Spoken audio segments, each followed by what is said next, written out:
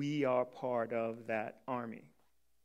And I just want to, I guess on, I think maybe Tuesday or Wednesday, I just heard the Lord say, remind them of what I'm doing. Remind them of what I'm doing. And he gave me 3 stories that I'm going to share with you regarding us and what he's doing with us. Okay? So let's start out with Ezekiel 37. And all of these passages are pretty common. I've talked about them in the past, but they're pretty common passages of Scripture that I want to share with you. So Ezekiel 37, we can start in verse 1. It says, "The Lord took hold of me, and I was carried away by the Spirit of the Lord to a valley filled with bones. He led me all around among the bones that covered the valley floor. They were scattered everywhere across the ground and were completely dried out. Then he asked me, 'Son of man, can these bones become living people again?' 'O sovereign Lord,' I replied, 'you alone know the answer to that.' Then he said to me, 'Speak a prophetic message to these bones and say, dry bones, listen to the word of the Lord. This is what the sovereign Lord says. Look, I am going to put breath into you and make you live again. I will put flesh and muscles on you and cover you with skin. I will put breath into you and you will come to life. Then you will know that I am the Lord.' So I spoke this message just as he told me. Suddenly, as I spoke, there was a rattling noise all across the valley. The bones of each body came together and attached themselves as complete skeletons. Then, as I watched, muscles and flesh formed over the bones. Then skin formed to cover their bodies, but they still had no breath in them. Then he said to me, 'Speak a prophetic message to the winds, Son of man. Speak a prophetic message and say, this is what the sovereign Lord says. Come, O breath, from the 4 winds. Breathe into these dead bodies so they may live again.' So I spoke the message as he commanded me, and breath came into their bodies. They all came to life and stood up on their feet, a great army." There's a lot here that I would be tempted to talk about, but let me just share the few things that I felt like the Lord specifically was speaking to us. And I do feel like this is a prophetic word for us, a message that if we can take and hold, we'll see things sort of manifest in our lives. The first thing is it says that the Lord took hold of him. The Lord took hold of him. The Lord took hold of him. And then it says, he was carried away by the Spirit. And here's what I felt like the Lord was saying to me for us, is that we have to give ourselves to the Lord. Wholly and completely. We have to fully give ourselves to the Lord. The Lord took hold of me, and the Spirit guided me. We have to give ourselves wholly and completely to the Lord. I said this before, a couple of Sundays ago, I think, and that is part of the reason why things are difficult and seem so difficult all the time is because we're not in alignment. Because when we're in alignment, even in the difficult things, we have the wind of God in our sails. And the wind of God in our sails takes the pressure and the relief from us trying to figure it out, trying to do it, trying to make it happen. Because with all of that comes our energy.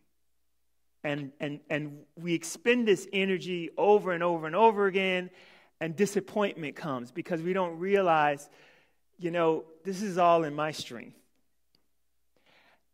And I feel like what God is saying to us is, get in alignment. Let me be the wind in your sails.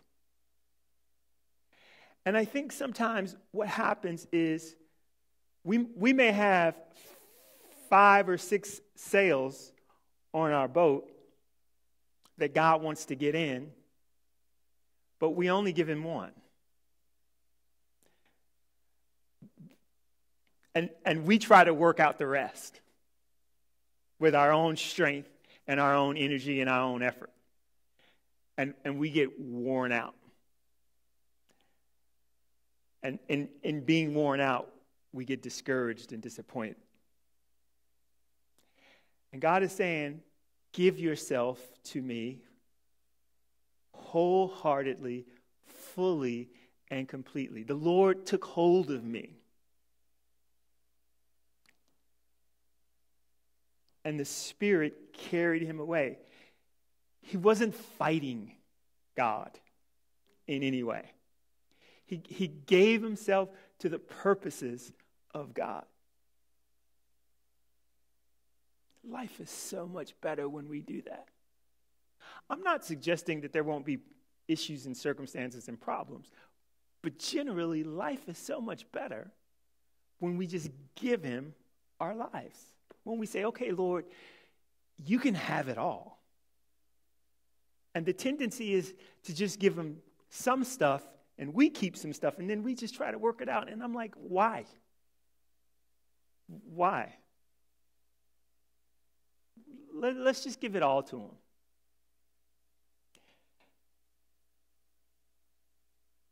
And then in verse 2 it says, he led me all around among the bones. So the Lord took hold of him, carried him, and led him.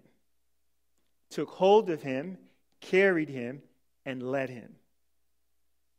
And what you see is a willing individual giving himself completely to the purposes of God.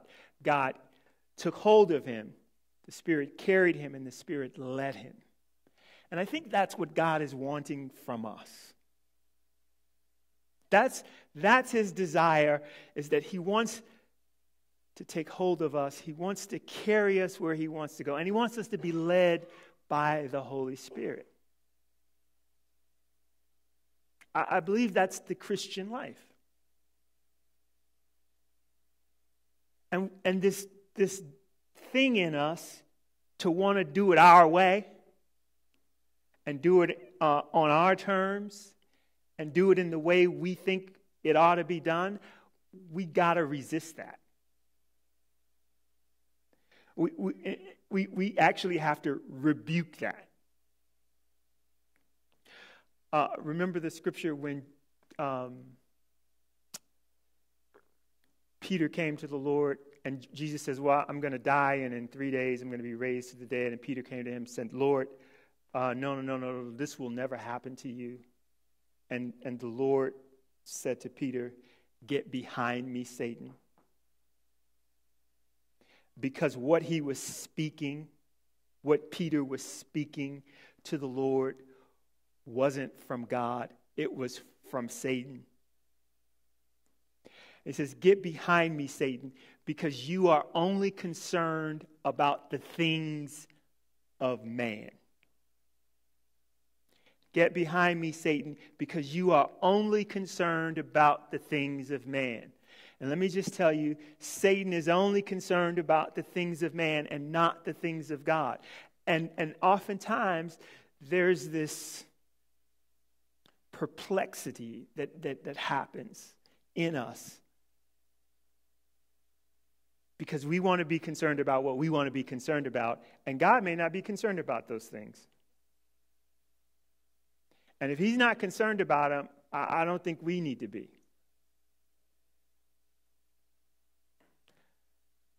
Right? You've heard the saying, it'll all come out in the wash. I think if we get in the will of God, there are some things that I believe we don't even have to pray about. We don't even have to be concerned about.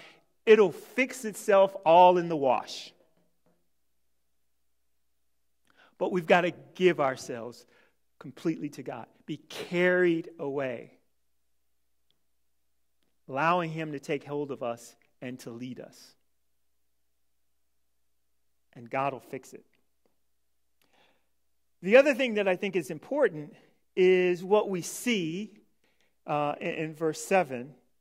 It says, "So I spoke this message just as he told me. Suddenly as I spoke, there was a rattling noise all across the valley. The bones of each body came together and attached themselves as complete skeletons. Then as I watched, muscles and flesh formed over the bones. Then skin formed to cover their bodies, but there was still no breath." And then he spoke the message about breath blowing the four winds, and the winds came and blew breath. So we see a process. It didn't happen all at once.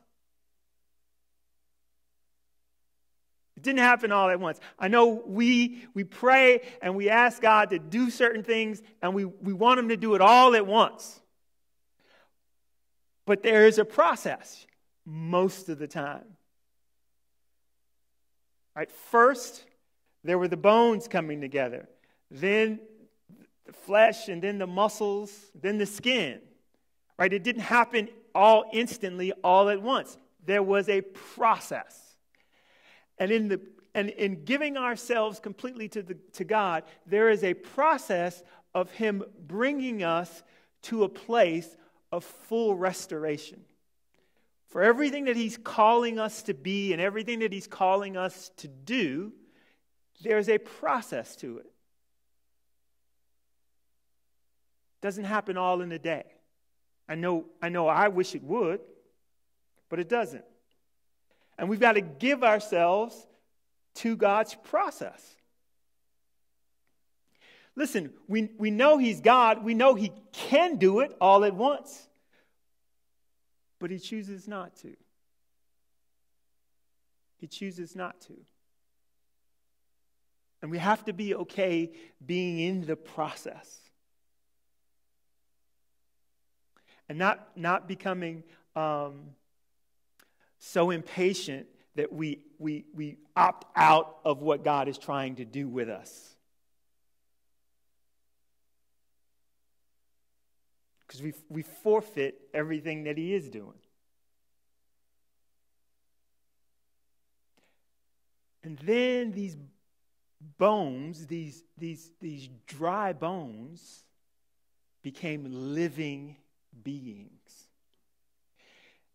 And I feel like God is saying, I'm bringing you to full and complete restoration. And then what's the last part? The last part of this says, a great army. That God is building and developing and creating a great army. His great army. It's a process. You know, I spent time in the military. Tony spent time in the military. And listen, boot camp wasn't a lot of fun. It wasn't a lot of fun. Because that's where all the training and the work is done. And depending on what branch of military service you went into, the weeks were different. Like some were 8, some were 10, some were 12. Right? And you give yourself to that process. And what you look like in week 1, you don't look like in week 8 or 10 or 12, however many weeks there were. You look completely different.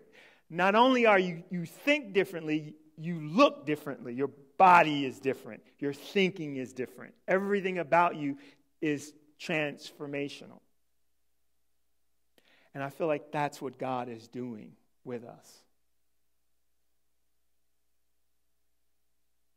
But you know, one of the interesting things about that process in the military is that when you come in, they take away everything that identified you with you. Everything that spoke of your identity, your clothes, your jewelry, they cut off all your hair.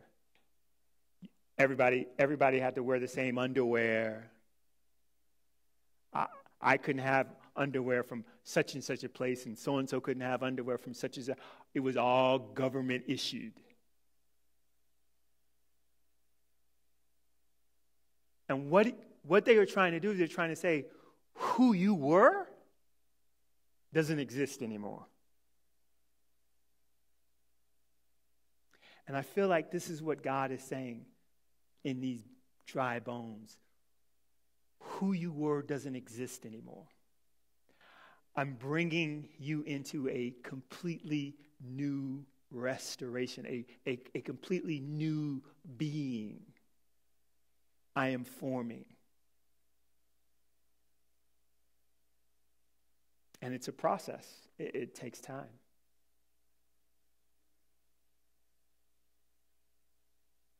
Let's look at 1 Chronicles.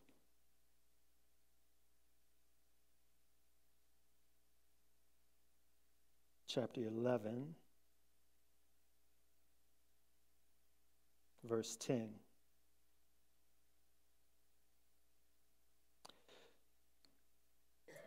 These were the chiefs of David's mighty warriors. We're talking about an army. God is creating an army. He's building an army. These were the chiefs of David's mighty army. They, together with all Israel, gave his kingship strong support to extend it over the whole land as the Lord had promised. This is the list of David's mighty warriors. Joshua, being a Hakmonite, was chief of the officers. He raised his spear against 300 men whom he killed in one encounter.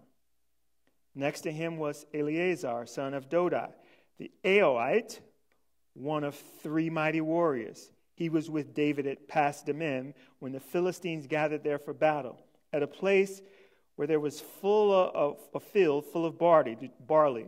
The troops fled from the Philistines, but they took their stand in the middle of the field. They defended it and struck the Philistines down, and the Lord brought about a great victory.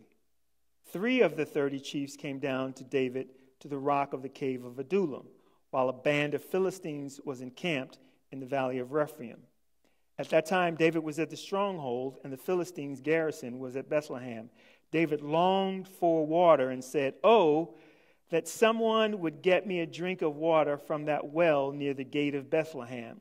So the 3 broke through the Philistine lines, drew water from the well near the gate of Bethlehem, and carried it back to David. But he refused to drink it. Instead, he poured it out to the Lord. "God forbid that I should do this," he said. "Should I drink the blood of these men who went at risk of their lives? Because they risked their lives to bring it back, David would not drink it." Such were the exploits of the 3 mighty warriors. Abishai, the brother of Joab, was chief of the 3. He raised his spear against 300 men whom he killed. And so he became as famous as the 3. He was doubtlessly honored above the 3 and became their commander, even though he was not included among them. Benaiah, son of Joiada, a valiant fighter from Kabzeel, performed great exploits. He struck down Moab's 2 mightiest warriors. He also went down into a pit on a snowy day and killed a lion. And he struck down an Egyptian who was 7 cubits. 7 cubits is 7.5 feet tall. Although the Egyptians had a spear like a weaver's rod in his hand, Benaiah went against him with a club. He snatched the spear from the Egyptian's hand and killed him with his own spear. Such were the exploits of Benaiah, son of Joiada. He too was as famous as the 3 mighty warriors.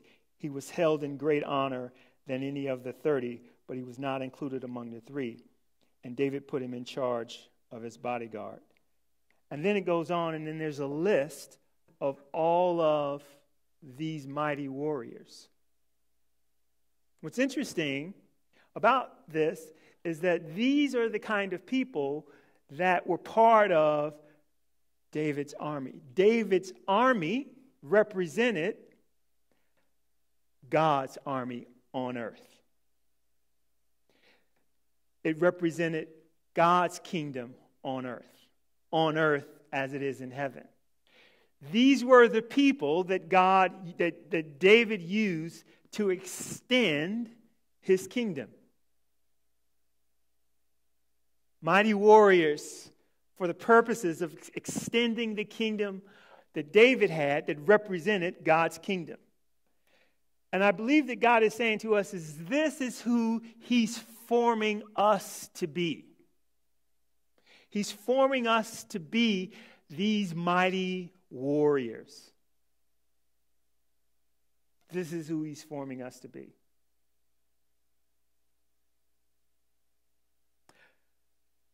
Here's what's interesting.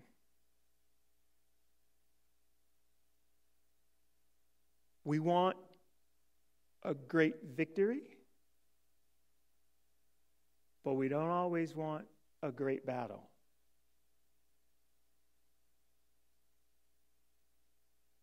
See, we like the story of David and Goliath.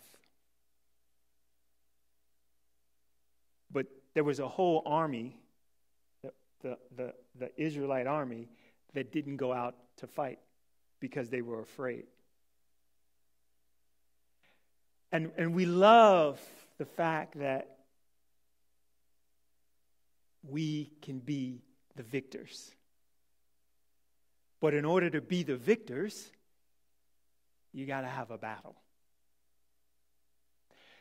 And some of the things that we're going through right now, God is testing us to see if we actually can be the men, the mighty men and women that he's called for his great army. He's looking to see, can they be one of my great men and women of my army?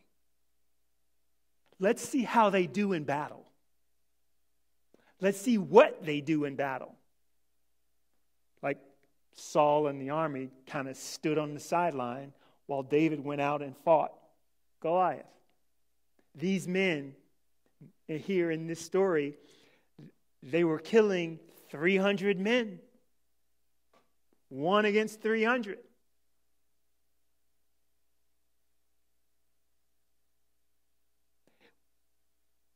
What are we doing with, and how are we handling the battles that we're in? Are we succeeding? Are we advancing? Are we moving forward?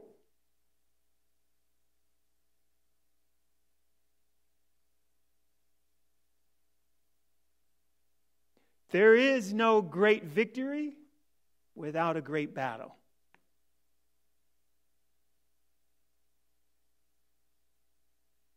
Just saying.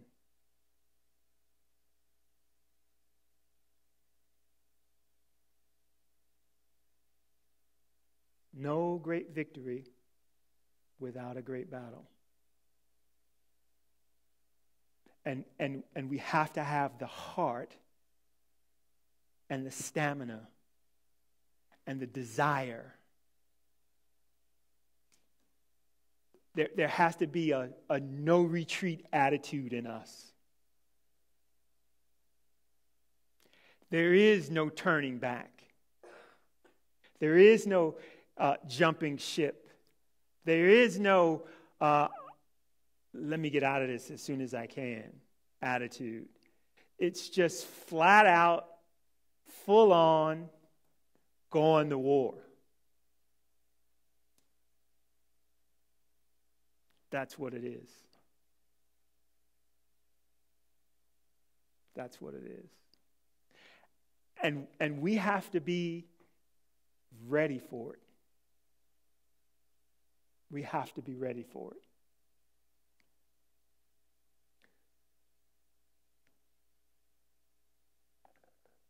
Let's look at 1 Chronicles 12, one chapter later.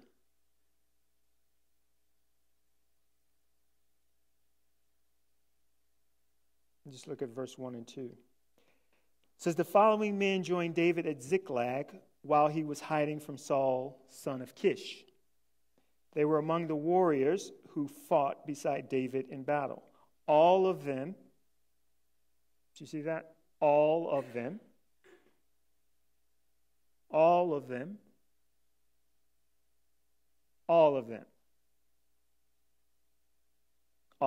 were expert archers, and they could shoot arrows or sling stones with their left hand as well as their right.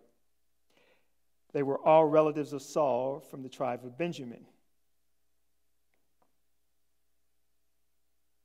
All of them were expert archers, and they could shoot arrows or sling stones with their left hand as well as their right. Here's what this says to me. That they were trained. They were trained. They gave themselves to the training.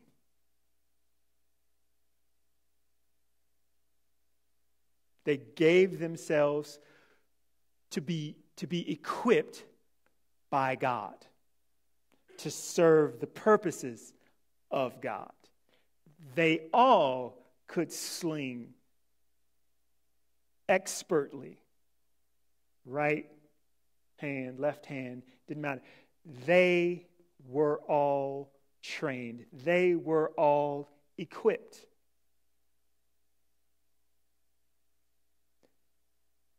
And the question is, do we want to be?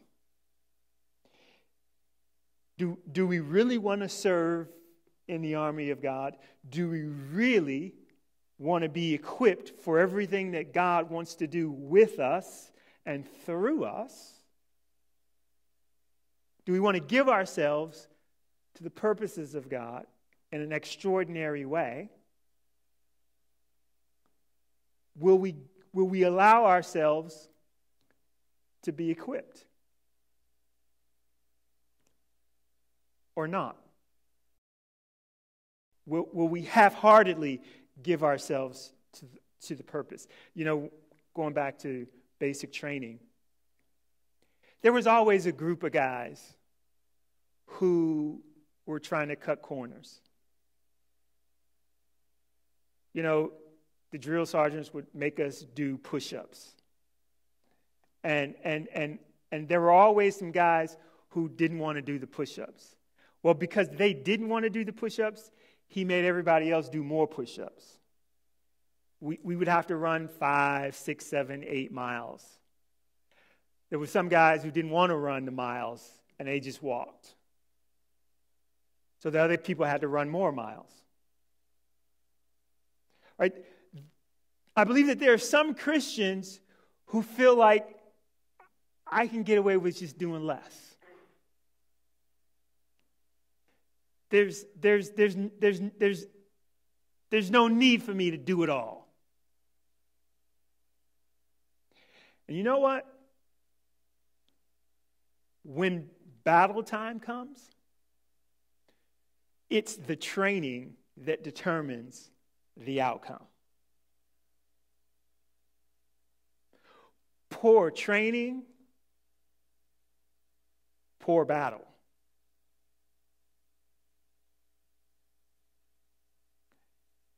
They were all skilled in doing what God wanted them to do for this army.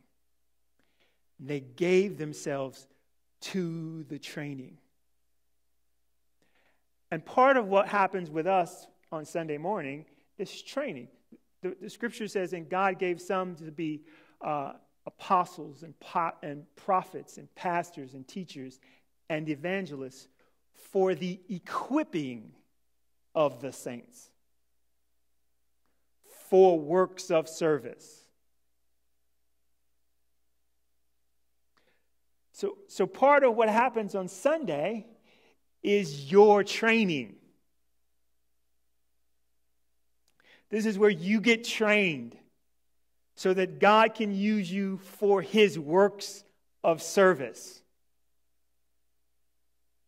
And the question is, how well are you receiving the training? How well are you receiving the training? Look, there are some people who receive the training and they are ready to go. And then there are some people who just sit in training week after week, year after year, and still are no more equipped than they were when they came initially.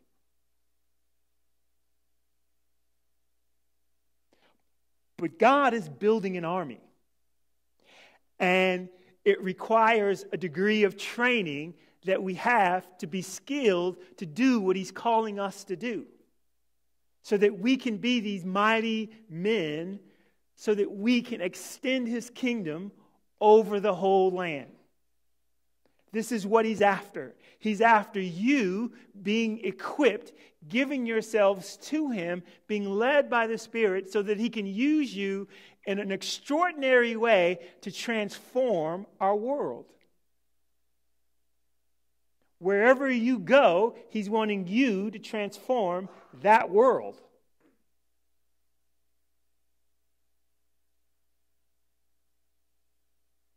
Here's the difference between someone that's been trained and someone who's not. There's many differences, but here's one. Someone who's been trained can look at the situation and say, this is what I'm going to do in this situation to change it. Someone who's not trained is going to look at the situation and complain about it. They're going to complain about it. They're not going to give themselves to it because they don't have what it takes to transform it. So what do? They just complain. But the ones that are trained recognizes that for such a time as this, I've been given to this purpose so that I can transform this situation. And we've got to be willing to give ourselves to situations and circumstances that we find ourselves in so that we become transformational people. The kingdom of God is not ethereal, right? It is a practical manifestation of God's rule and reign in our lives and in the lives of people around us and situations around us. When Jesus brought the kingdom of God into a situation, it changed the situation. It wasn't just a theory.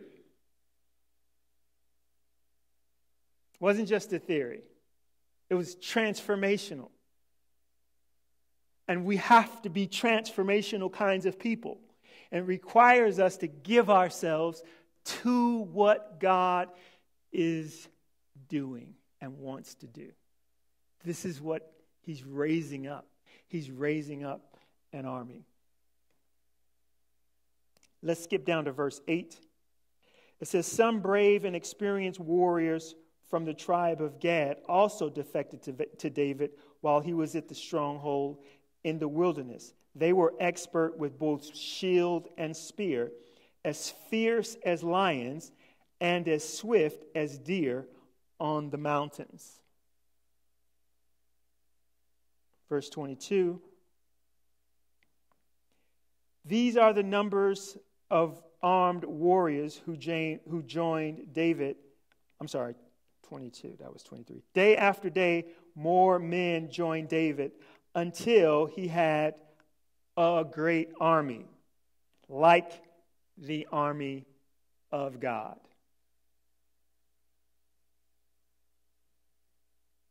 Every day, more and more and more people joined David until he had a great army, an army like the army of God. This is what God is building. And we have to ask ourselves, do I want to be a warrior in the army of God?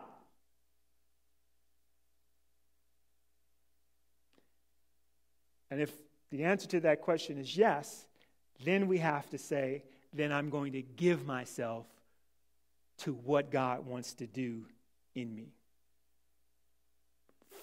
Fully and completely.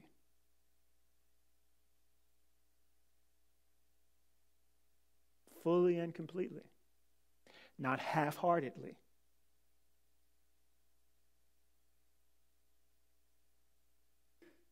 Not half-heartedly. Fully and completely. You don't become expert at anything by doing it half-heartedly. You got to give yourself to it. Fully and completely.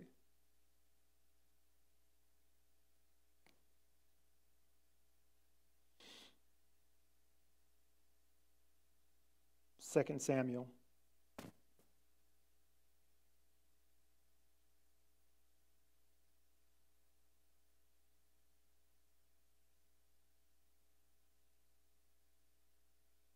Start in verse 15.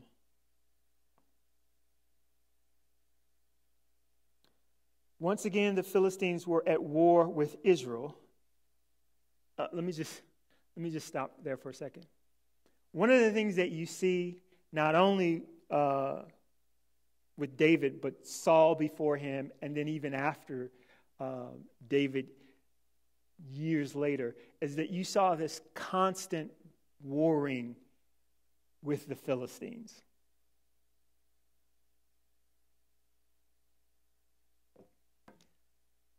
Constant warring with the Philistines.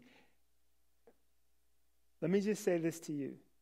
Satan never stops coming after us.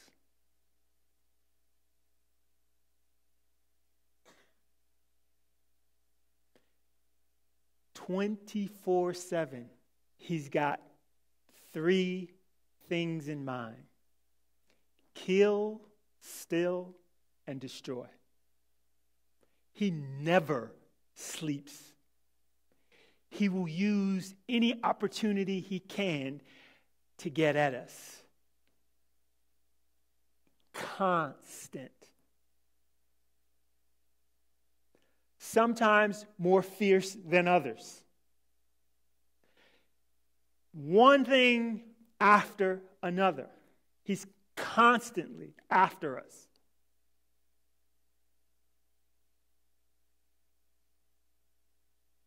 And we have to decide, am I going to be in it or not?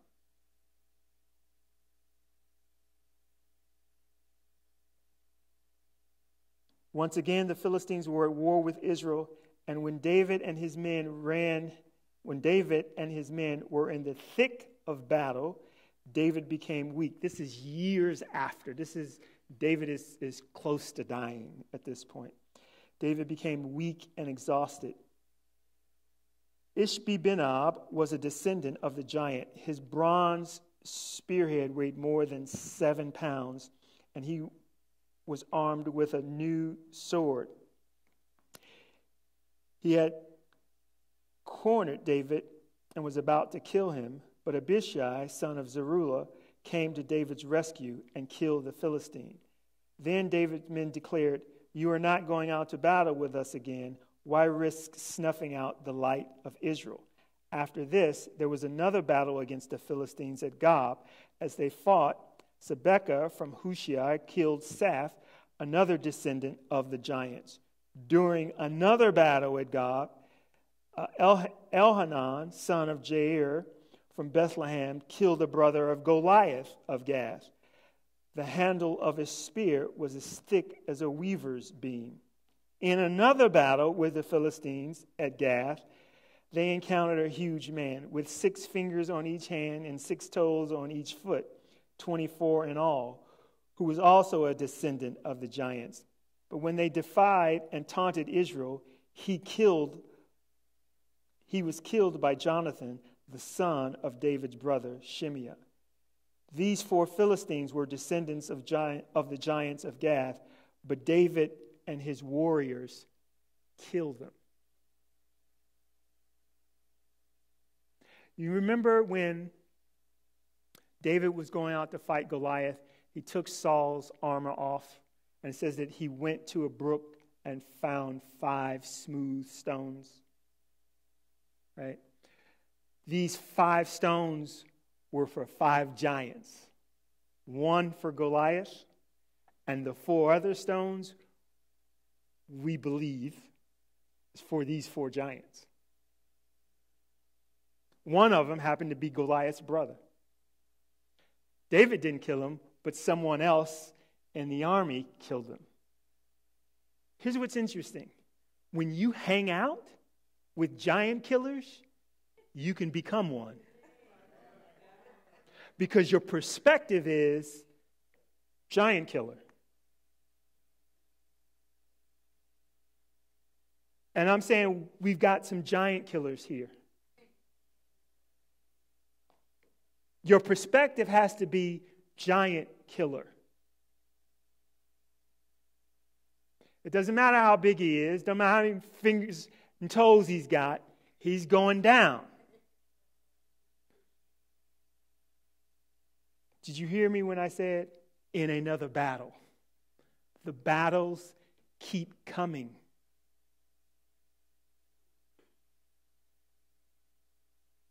The battles keep coming.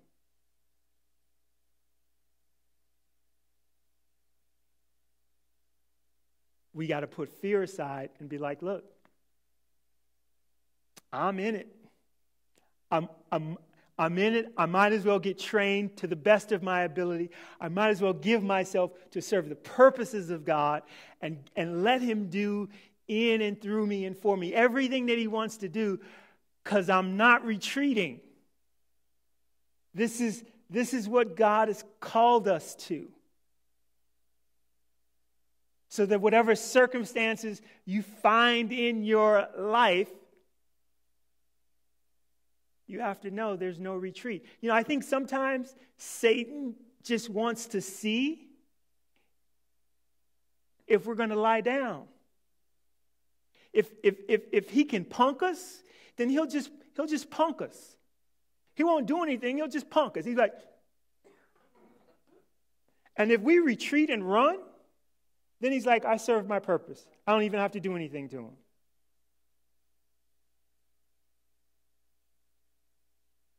But if he knows there is no quit in us, and if he knows there's no retreat in us, yeah, this is different. And he's got to be prepared to take a beating. He's got to be prepared to take a beating. And we got to be prepared to give one.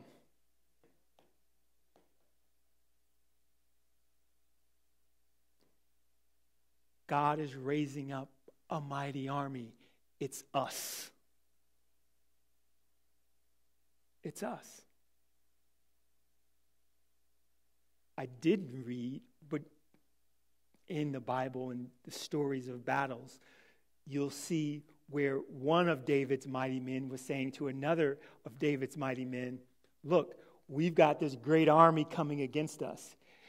If me and the part of the army that's fighting them are weakened, I need you to come and help. And likewise, if who you're fighting is stronger than you, I'll come and help you. Whatever the case, be strong in battle.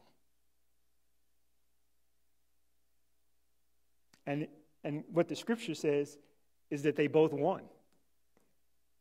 They didn't need to help each other. They both won their battles. But they were prepared to go and help the others.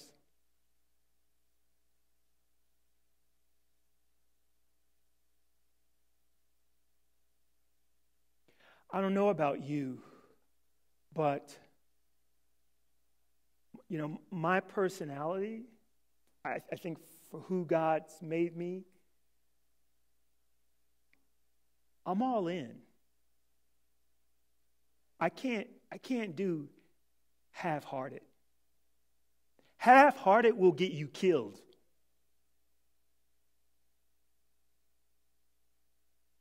I wasn't a big fighter growing up. I didn't fight much. I kind of got along with everybody. But if I got in a fight,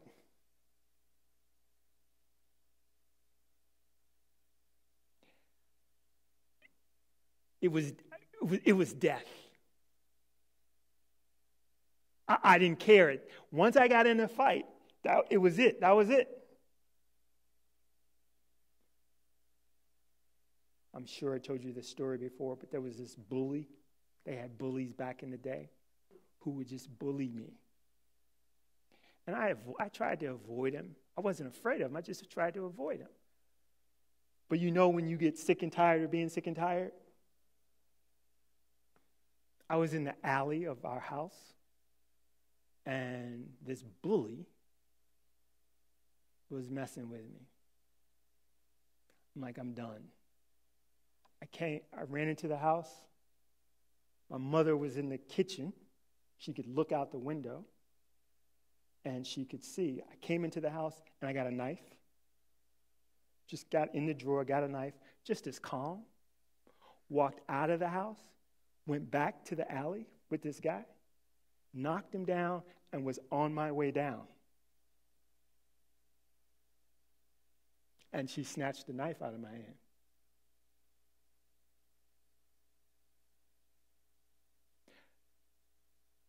Don't mistake kindness for weakness. Here's what the Bible says. As gentle as a dove, but nasty as a serpent.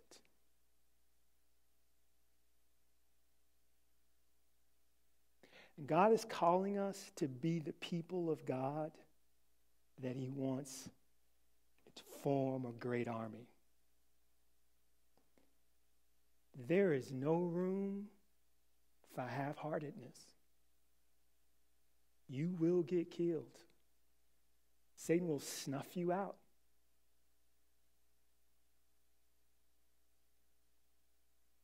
And we have to decide. It's a simple decision. I'm in it. I'm in it for eternity. Not just the situation that I'm going through, but I'm in it for eternity. It doesn't matter about my circumstance that I'm in it. Right? Some of us are in it just because we have a circumstance and we want to get out of our circumstances. But as I said to you, look, the battles keep coming.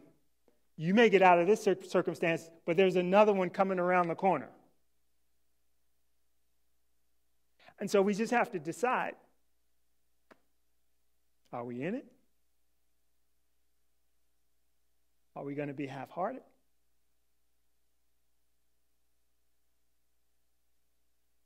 Let's stand.